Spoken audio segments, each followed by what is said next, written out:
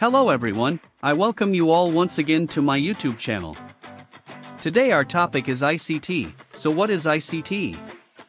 ICT stands for Information and Communication Technology. As you can see here, ICT is the combination of three words. 1. Information. 2. Communication. 3. Technology. Let's explain one by one. So the first one is information. Information is the processed and organized form of data, which gives complete sense and meaning. Second thing is communication.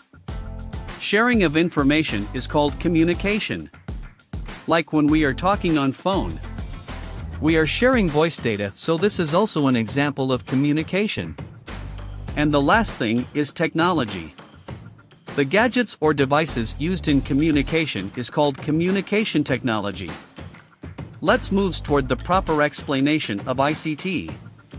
Information and communication technology is defined as a diverse set of technological tools and resources that are used to create, store, manage and communicate information.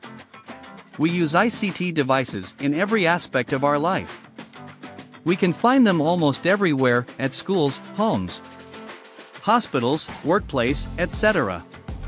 Below you can see the places where we can use ICT devices. 1. E-government.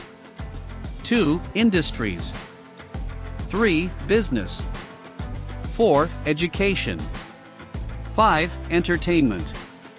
6. Health. 7. Agriculture. 8. Transport.